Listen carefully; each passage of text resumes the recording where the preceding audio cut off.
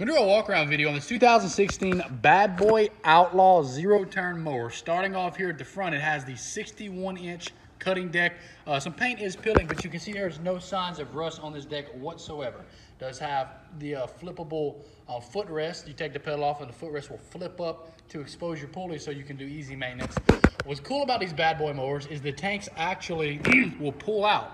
I didn't undo the bolt or anything, but I'll show you what I'm talking about. That little bolt right there, you undo it, and this tank will actually slide out on both sides, and you can have wide open access to this mower. It has the 747cc Kohler gas engine. It has dual transaxles that actually powers you, so this is hydrostatic drive. Has the battery on it, the seat's in pretty good shape, and it has the bar tires for maximum grip. Very nice unit here on at Auction Time and Brookhouse Auctions. Will it be bought? Thank you.